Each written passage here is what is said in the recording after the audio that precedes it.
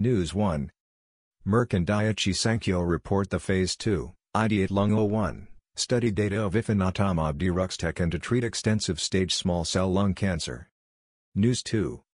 Johnson & Johnson reports new long-term data from P3, Mariposa, trial of Rybrevant plus Lazcluze for advanced NSCLC. News 3. Savara highlights new Phase 3, Impala 2, study data of molgramostim to treat autoimmune pulmonary alveolar proteinosis, APAP, at ERS 2024. News 4. Akeso highlights the Phase 2 trial data of perioperative ivanishimab for NSCLC at WCLC 2024. News 5.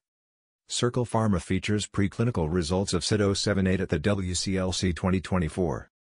News 6. Enigma Biomedical, USA partners with Alamar Biosciences to advance the diagnostics for neurodegenerative diseases.